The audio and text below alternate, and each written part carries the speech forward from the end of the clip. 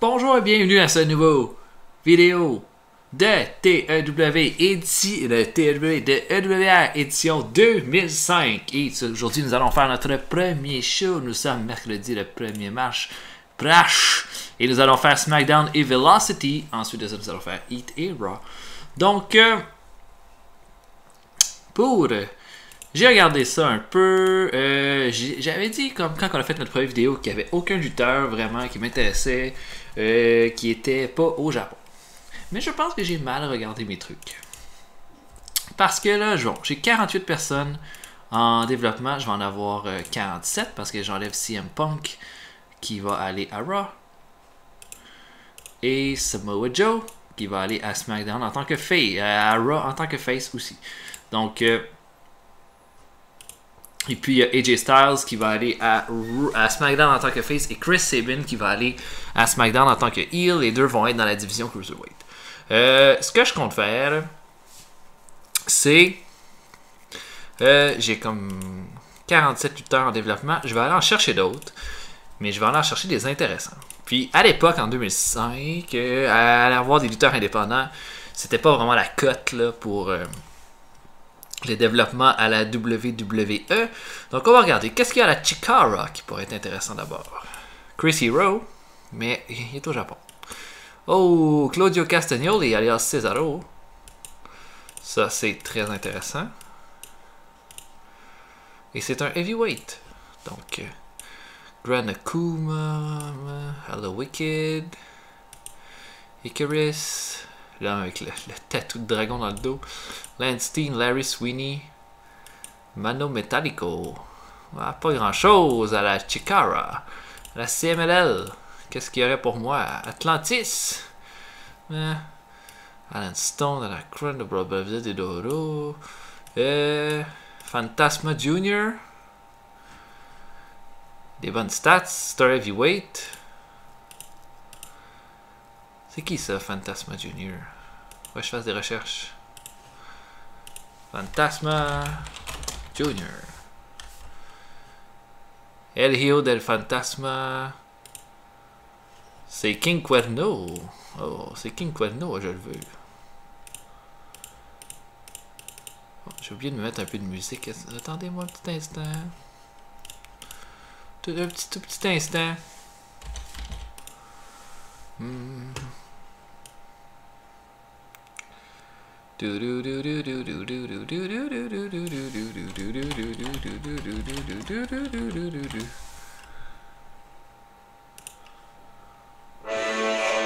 trop fort. Trop fort. Tellement trop fort.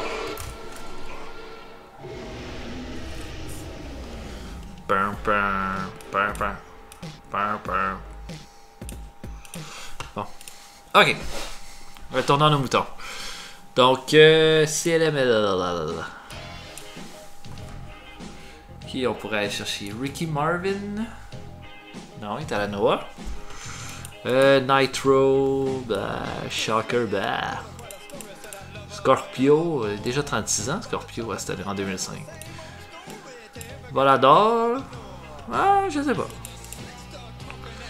On va passer à d'autres. La CZW. Oh là, il y a des gars intéressants. El Generico, alias Sami Zayn. Frankie the Mobster. Oh, ben ça, Frankie the Mobster, il aurait dû lutter à la WWE puis il l'a jamais fait. Un bon lutteur québécois. Kevin Steen.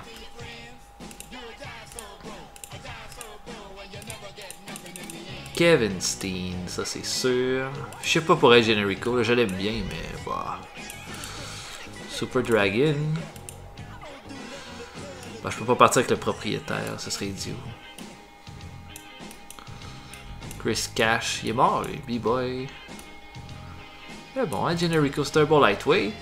Il a du charisme, il a une bonne stat, il coûte vraiment pas cher non plus. Ok. C'est quoi ça, la EWR? Ah oui, c'est vrai, c'est une fédération québécoise. Qu'est-ce qu'on pourrait aller chercher? Giovanni, c'est un bon lutteur, ça. Don Paysan, Crazy Crusher, Pete Footington, Sexy Eddie. Moi, j'ai tendance à dire Kevin Martel. Ouais, Kevin Martel, ça serait le plus intéressant. Ah, 26 000 $, wow. Ou Giovanni. Giovanni coûtera pas cher.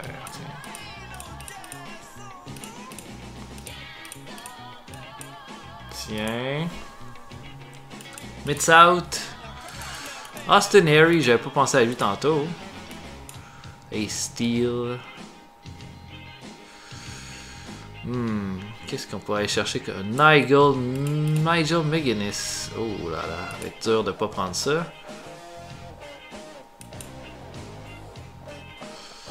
M-Dog, ça c'est... comment il s'appelle déjà? Le gars à la...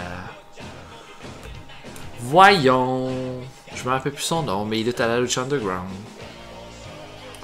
Puis il était à Tough Enough. Attendez un peu. Qu'est-ce que je pourrais ajouter? Je pense que Austin et Harry, ça pourrait être intéressant. Mais bah... je sais pas. Rain, c'est une lutteuse, d'aveugle. Tiens. Je vais mettre ça, la EWR, ça c'est à Montréal. Arsenal. Shane Matthews. Shane Matthews a des... Est-ce que l'équipe de 2.0 pourrait être intéressante pour moi? Ah, je sais pas. Parce qu'en même temps, j'ai quand même beaucoup de lutteurs. Là. PWG. Colt Cabana, peut-être. Ricky Reyes. Rocky Romero. Là, faut faire... Je vais essayer d'aller chercher des heavyweights. Ring of Honor.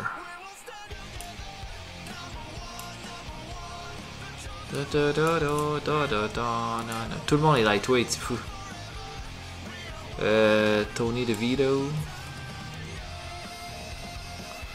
Est-ce que c'est ça que je voudrais? Trent Acid. Hey, disons que je veux un heavyweight avec au moins 60 en bras. Bah, ça pourrait être 50, mettons. Puis... qui... C'est bon, on prend ça. Mon Dieu, mais il y en a. Ah oui, je veux pas qu'il shoot. Il y en a moins. Donc, j'ai Just Incredible. Mais là, c'est des gars en développement que j'aimerais avoir. Casey James. Kendall Williams. Kenta Kobashi. Kevin Sullivan. Conrad. Conrad a des bonnes stats. Je vais prendre des gars que je connais un peu là. Lord Ferguson. Pogo le clown. Pierre-Carl Ouellette. Saturn. Paul Diamond. Nick Malakai. Nick Gage. C'est tentant.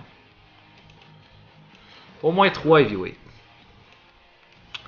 Richard Slinger, Rick Mattis, Rick Ruby, Rick Vane,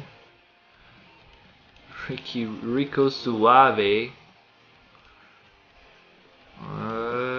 Robbie Rage, Rob Harper, Rodney Mack, Roland Hard, Ron Zombie, le Rottweiler. Je veux juste un gars. Ça va falloir jouer avec le charisme aussi. Au moins 50 de charisme. Au moins 55. Tu vois, il y en a moins. Sean Davis, Scott Steiner, Scott Cougar, man. Scott Cougar. Shank Dorsey. J'aime ça.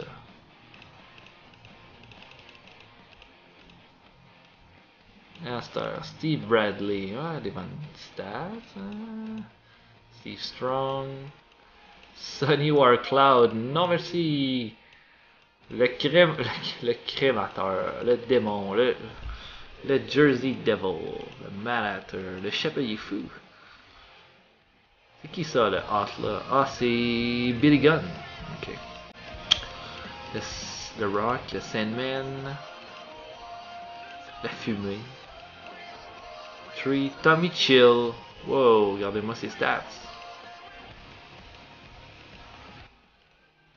Tommy Chill. Je sais pas c'est qui Tommy Chill, mais j'aime ses stats. Et Vampiro. Waitchisme. Wilfredo. Alejandro. Adam Pearce. Adam Pearce, ça pourrait être un bon choix par exemple. Il coûte cher.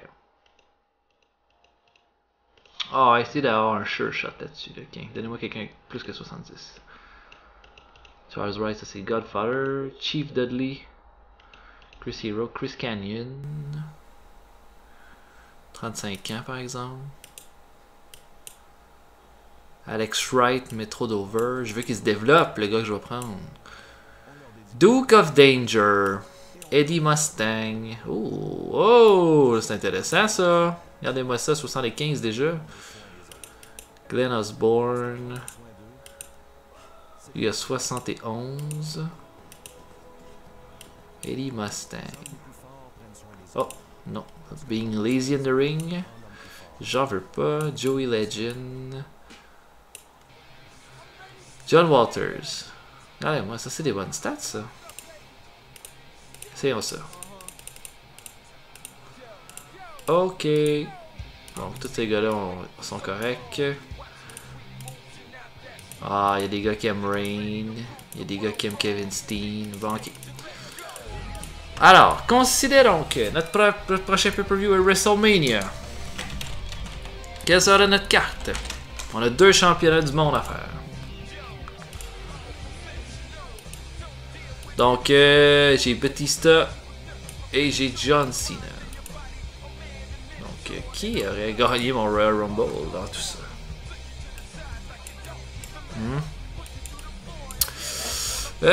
Moi, j'aurais tendance à faire... regardez ce que je ferais. Mon main event de WrestleMania aurait Batista dans le main event. Il y aurait un triple threat match dans le main event de WrestleMania avec Batista contre Shawn Michaels contre Edge. Ce serait mon main event de WrestleMania. Pour Smackdown maintenant.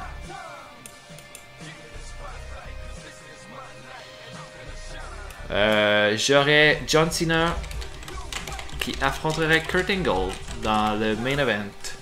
Ben, pas dans le main event, mais dans l'attraction principale de SmackDown. Et je défendrai 2 titres par show. Donc, pour Raw, j'ai l'Intercontinental, le Tag Team et le Women's. Je ferai un championnat féminin à Raw. Et j'ai pas beaucoup de lutteuses pour faire un championnat à Raw. Et ce que j'ai tendance à dire, je vais être honnête avec vous, j'ai tendance à dire que pour le moment, là, un titre féminin, il n'y en a pas tant que j'ai pas garni ma fédération de lutteuses et ces lutteuses-là sont en développement. Donc, je suspends la ceinture et j'ajoute la ceinture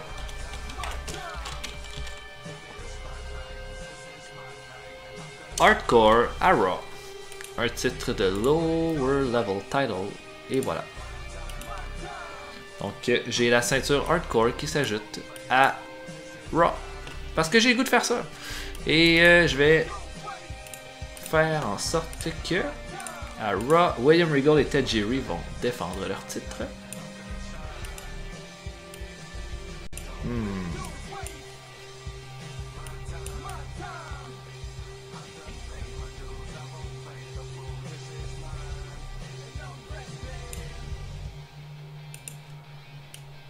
Ok. J'essaie de penser là, à des teams que je pourrais faire. Il y a un team que je ferais à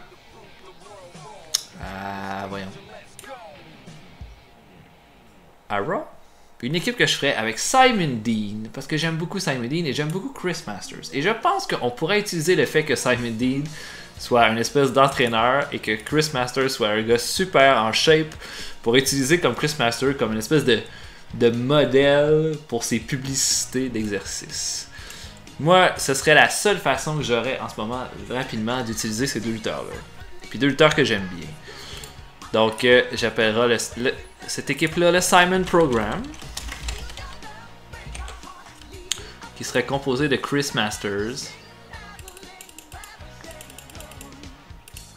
et de Simon Dean.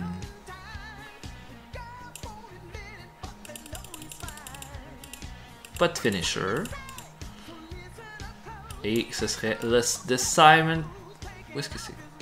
Le Simon Program. Donc Chris Masters et Simon Dean seraient l'équipe que je créerais et que j'essaierais de rendre over durant le mois avant WrestleMania. Je mets un combat entre William Regal et Tajiri contre Masters et Simon Dean contre le Simon Program. Pour WrestleMania, probablement mon combat d'ouverture. Je mets un petit peu d'emphase sur ma ceinture par équipe en faisant ça. Ensuite de ça...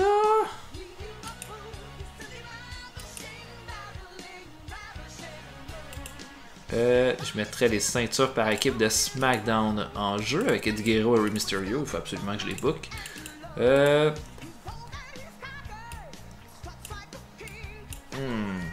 Qui il pourrait affronter cependant? Ça pourrait être contre les Dudlez Boyz. Ce serait logique de les mettre contre les Dudley Boyz. Puis ce serait un bon combat.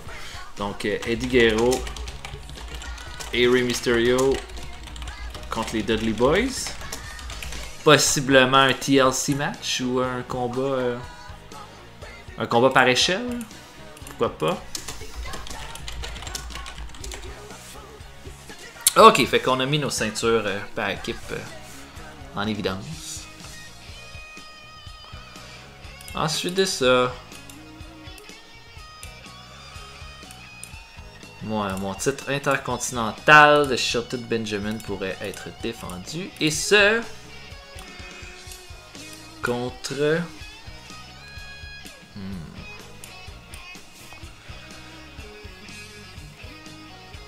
Qui pourrait être un bon candidat? J'ai Christian.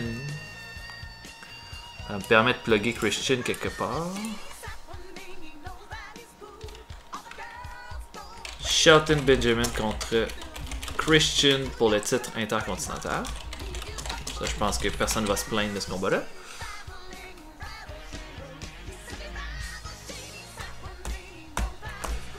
Puis là, quand on aura tout mis nos combats, on va se dire, ah, peut-être que j'aurais pu mettre telle autre personne pour bourrer mes top names. Et pour Smackdown, mon titre des États-Unis pourrait être en jeu.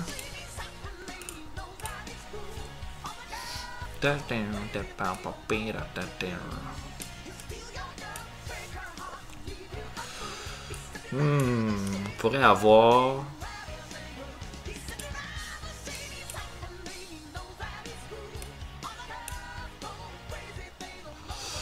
Orlando Jordan pourrait défendre son titre des États-Unis contre... Il n'y a pas grand monde intéressant dans ce que je viens de voir.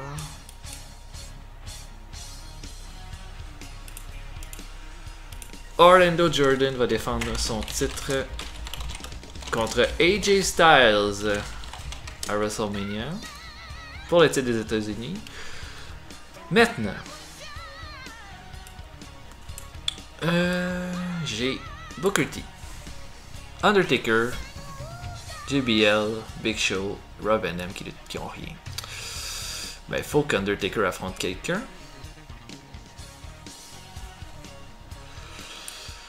Undertaker va affronter Rob Van Dam. Je sais pas. Parce que là, on essaie de... Je le mettrais contre Rob Van Dam parce qu'il serait hot, parce que ce serait le nouveau heel. Mais je pourrais faire un Undertaker contre Big Show avec un heel turn du Big Show sur l'Undertaker. Il y aurait une storyline un petit peu plus plausible que je pourrais mettre autour de ça. Évidemment, là, c'est pas rien de bandant là-dedans.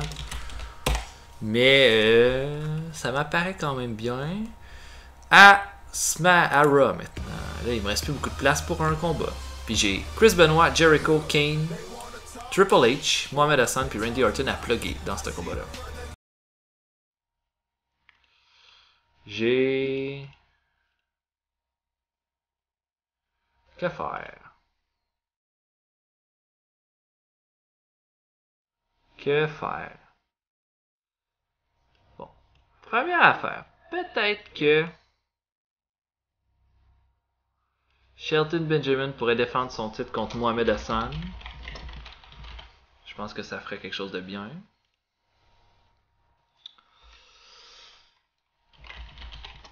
Si je mets Chris Benoit, Chris Jericho contre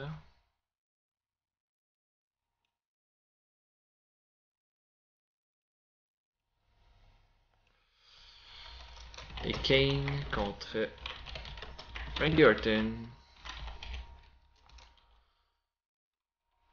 Triple H et Ric Flair. Mettons. Mais il faudrait que je trouve un storyline pour mettre tout ça autour. Je sais pas. Parce que ça me semble être une carte de WrestleMania tout à fait correcte. Mais les pay-per-views sont trop... J'ai pas assez de place dans mes pay-per-views, c'est ça le problème. J'ai trop de gros top. J'ai trop de top name.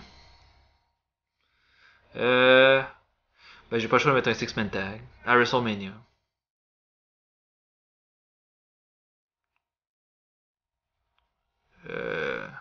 Oui, voilà, pas le choix. Donc, mon pre-show. Par exemple, si c'était...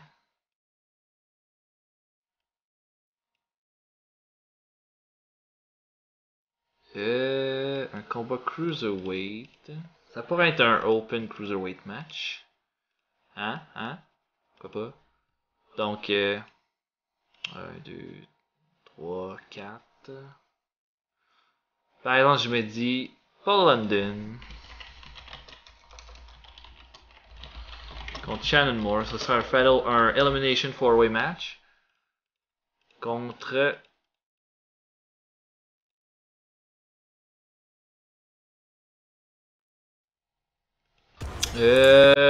Chris Sabin, que je veux mettre over. Ce serait probablement lui qui finira en finale contre London, qui garderait son titre contre Akio. That's it. Voilà. Ce serait mon pre-show, un bon combat d'ouverture. Tout le monde trouverait ça bien divertissant. Voilà. Ce serait la carte de WrestleMania.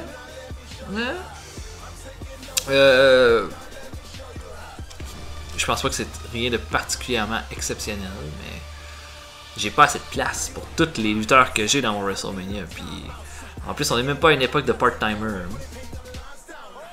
Donc notre prochain show va être Smackdown. D'accord. Ah, faudrait décider les rivalités qu'on met. Donc on n'a pas le choix vraiment de mettre Batista, Shawn Michaels et Edge. Moi j'aurais... On peut pas faire des rivalités triple threat, malheureusement, à ce jeu-là. Donc moi j'aurais tendance à dire Batista contre Edge. Et Shawn Michaels est un peu là... un troublemaker dans toute cette rivalité-là. Donc Batista contre Edge, on est déjà à 98 de Heat. Et John Cena contre Kurt Angle.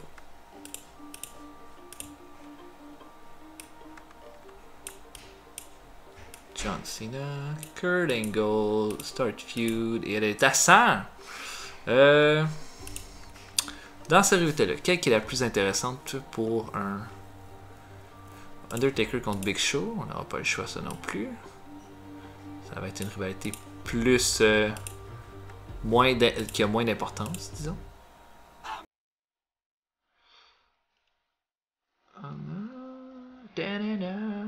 Ok, dans tout ça, là, qui pourrait être en rivalité contre qui? Par exemple, les catalyseurs pourraient être une rivalité entre Chris Jericho et Triple H pour le Six-Man Tag. Les deux titres, moi je mettrais Shelton Benjamin contre Mohamed Hassan. Et... la rivalité par équipe. Ouais.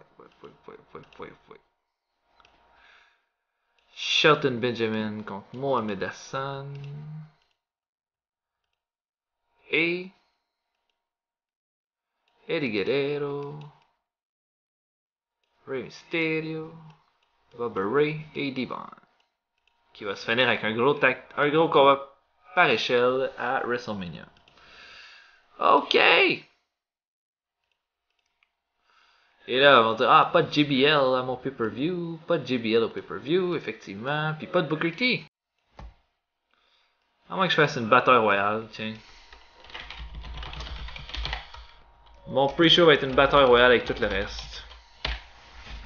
Et puis, ce sera un top qui est pas là dans ma carte, donc ça pourrait être Booker T ou Rob Van Dam ou JBL qui gagnerait la bataille royale. Voilà.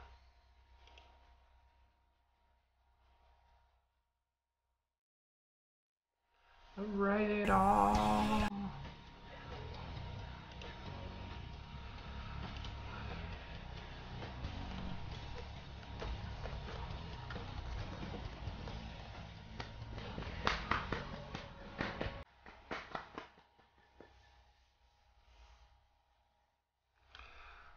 Ok, on est jeudi, c'est le temps de Smackdown. Quelle carte qu'on veut pour Smackdown?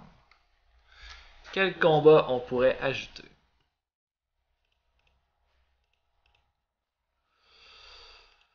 On pourrait avoir John Cena qui défend son titre.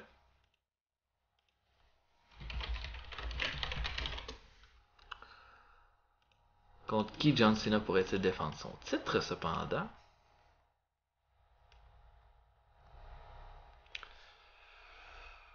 Ce serait plus ce serait un combat comme pour highlighter John Cena, là, pour le faire passer hot. Si par exemple, je le mettais contre...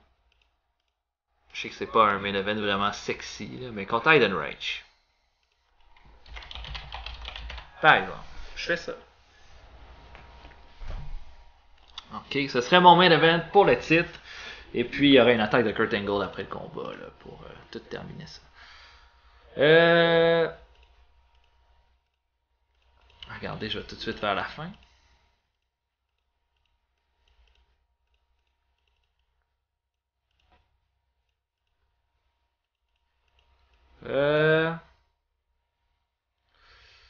Le challenger Kurt Angle qui va attaquer John Cena et va poser fièrement avec la ceinture dans ses bras pour indiquer que c'est lui qui va être le... Non, c'est le heavyweight, que c'est lui qui va devenir champion du monde. Ensuite de ça, on a notre championnat entre John Cena et Heidenreich. Cena va gagner clean, Heidenreich va lui donner une bonne opposition, mais ça sera pas assez. Parce que ce sera sûrement pas un grand combat, mais c'est pas grave. On highlight notre champion, on le monte vraiment fort contre un gros monstre. Puis oui, j'avais dit au dernier épisode, mais oui, il va falloir, après WrestleMania, on fera des petits changements de roster. Et puis, ben, on n'aura pas trop le choix de... Oh! Et c'est la musique d'Heidenreich qui joue à ce moment-là. Après WrestleMania, je pense qu'Heidenreich et Snitsky vont devoir être en équipe. Voilà, je le pense. Ok. Qu'est-ce qu'on fait pour ça? C'est de faire un petit segment pour mes lutteurs par équipe.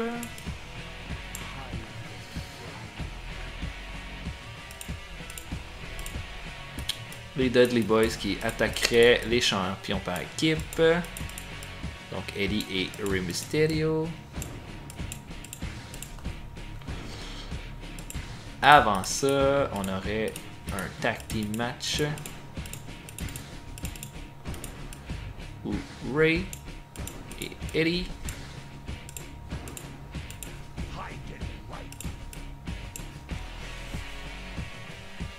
affronteraient les Basham Brothers, Doug et Danny. Et pour les ceintures par équipe, évidemment. Et bon, Rey Mysterio aurait le pin sur Doug Basham clean. C'est ainsi que ça se terminerait. Et Guerrero et Mysterio célébreraient cette précieuse victoire ensuite. Et voilà. Voilà ce que ce serait. Ensuite de ça.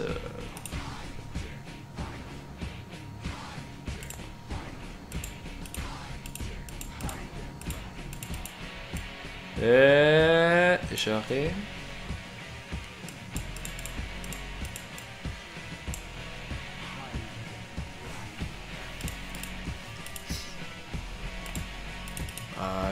j'aurais quoi?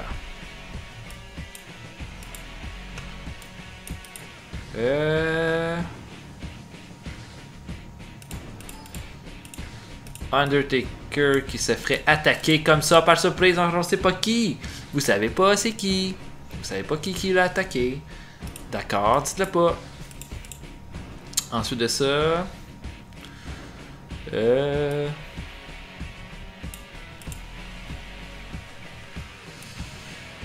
Qui pourrais-je ajouter dans ce match?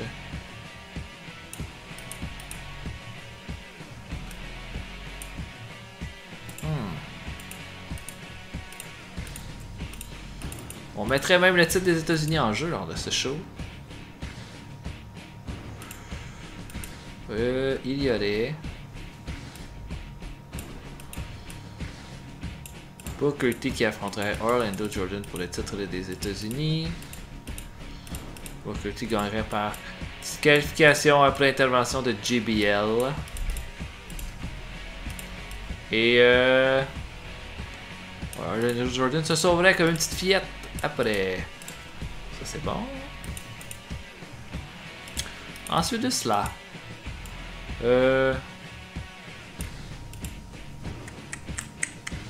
Qu'est-ce qu'on pourrait ajouter de plus? Parce qu'il y a tellement de lutteurs qu'on n'utilisera pas. Si mettons je mettais Kenzo Suzuki dans un combat en simple, il pourrait affronter...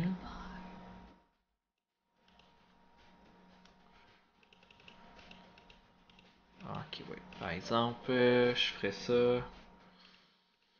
Donc, Kenzo Suzuki que je vais essayer de bâtir. Kenzo Suzuki que je vais essayer de bâtir, qui va battre Funaki dans un combat sans histoire. Qu'est-ce que c'est que cette musique? Horrible. 1, 2, 3. Ouais, Kenzo Suzuki tabasserait Funaki, le vaincrait en 5 minutes, et ce serait merveilleux. Ensuite de ça...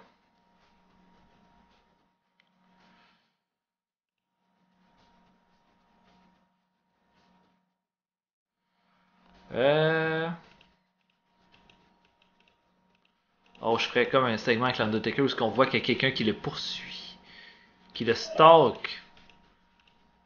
Ah, brillant, Joe. Tiens. Ensuite, j'ai tellement plus d'idées. Maintenant que j'ai mes Dudleys pourraient affronter une autre équipe. Ils pourraient affronter une équipe formée de Scotty Tuati et de Nunzio. Hein, qu'en pensez-vous? Donc là d'habitude je remplis toutes mes shows, mais là comme j'ai pas assez de rivalité. Mais attendez un peu, on va trouver quelque chose. Bobby Dudley, Devon Dudley. Et tiens, Devon aurait le pin sur Scotty Tuati et ça se terminerait avec un 3D. Et les Dudley seraient tous bien contents de cette victoire. Ça devrait être un bon combat en plus. Ok.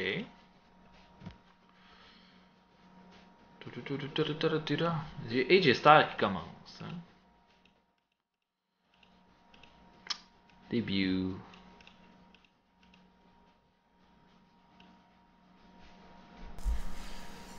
Oh.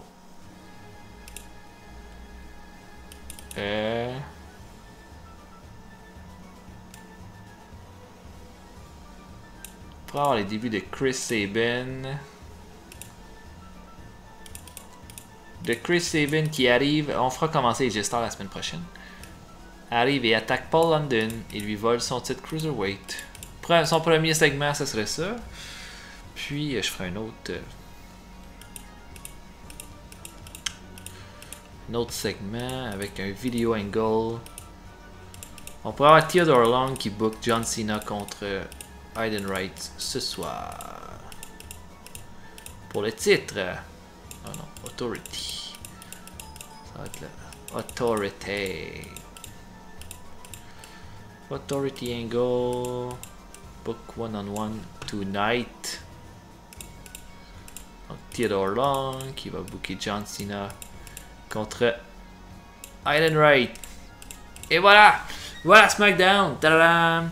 Et je pense pas que c'est un super gros show, mais c'est tout à fait correct. Et puis, je pense qu'on va avoir un bon ratings par exemple. Sauf le Suzuki contre Funaki, je suis pas mal sûr que ça sera pas bon. D'habitude, les premiers shows et tout, au niveau des ratings, sont moins bons. Là. On va voir ce que ça va donner.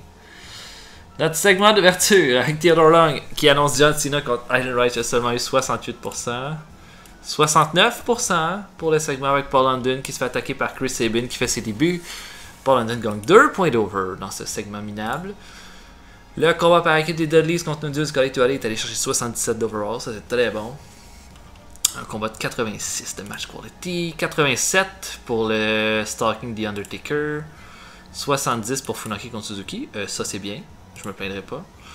Le combat entre Booker T et Orlando Jordan a eu 76. Comme j'ai dit, JBL interviendrait contre Booker T.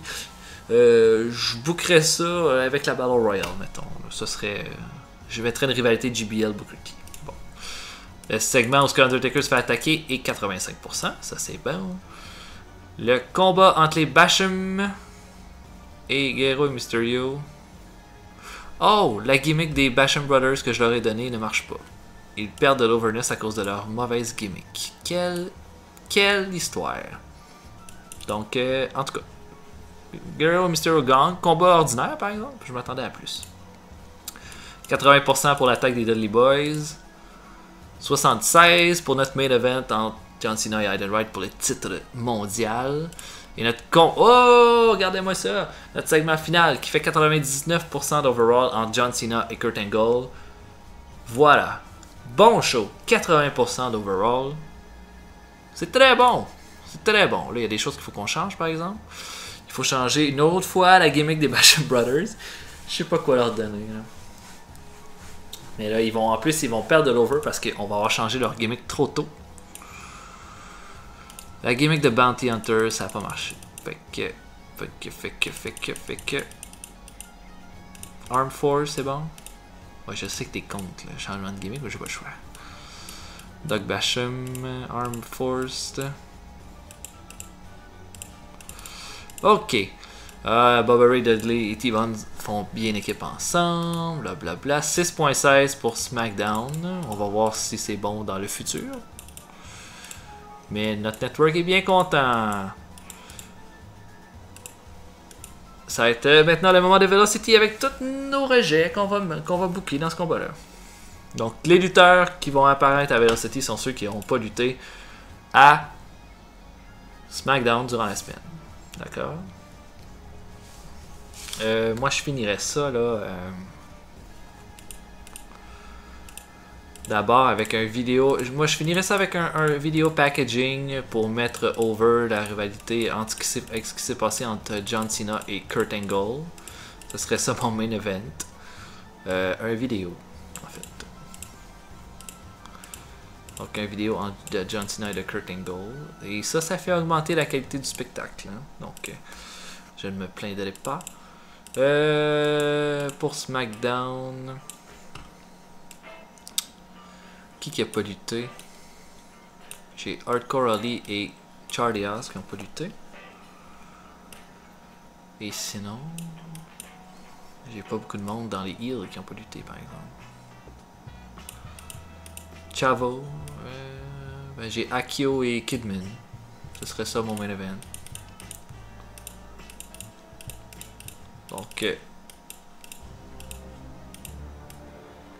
Charlie Haas et Hardcore Ali qui qui affronterait Akio et Billy Kidman. Je ferais gagner les faces. Ouais, ils sont plus crédibles. Hardcore Holly qui aurait le pin sur Billy Kidman. Et ce serait ça. Mais Kidman et Akio les attaqueraient en traite. Oh, après le combat. Ouais, comme des petits rats. Ensuite de ça.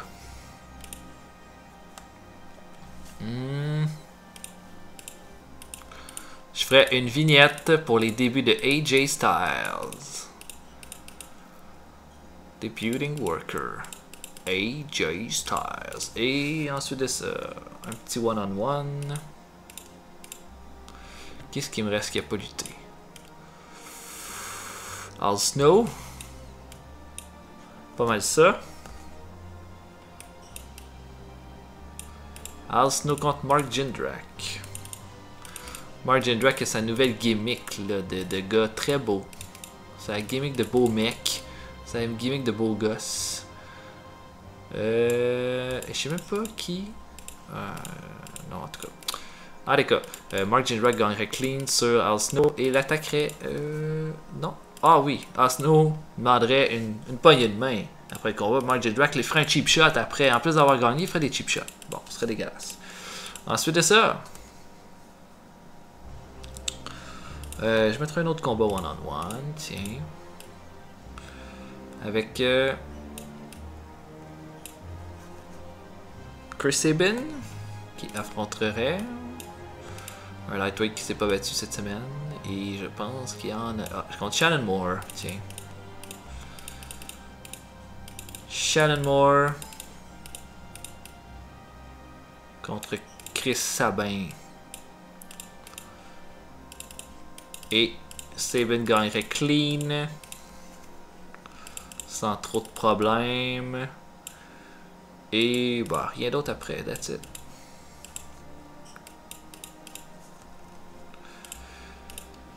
Ensuite de ça, tiens, pour commencer le show,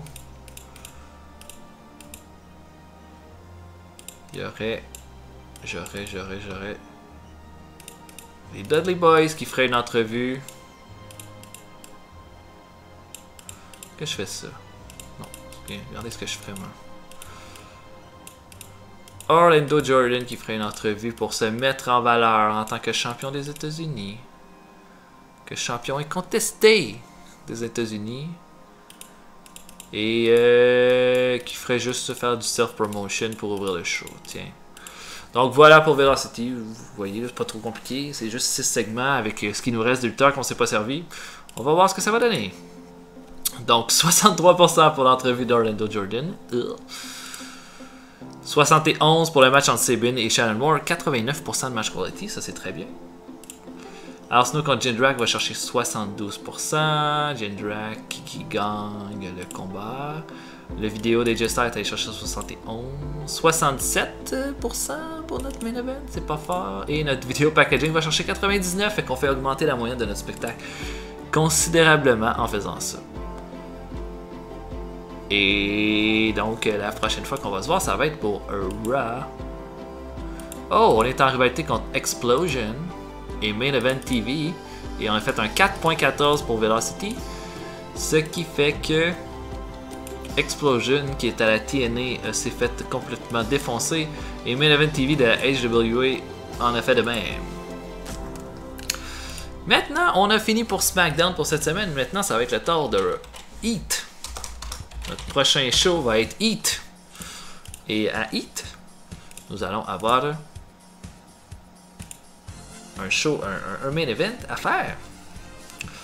Et ce main event,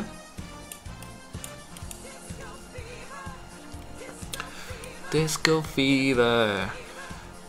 Moi j'ai le goût de mettre déjà en scène mon Simon Program, l'équipe que je viens de créer contre qui?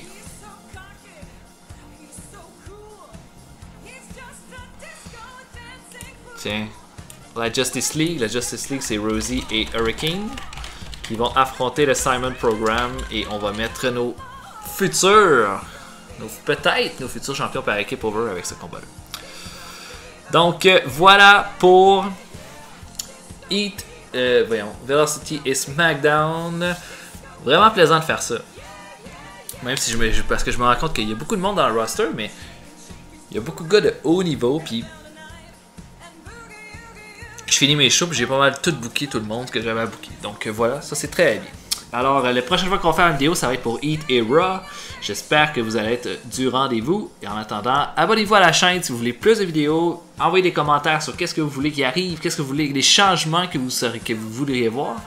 Puis, je vous souhaite une bonne soirée. Salut!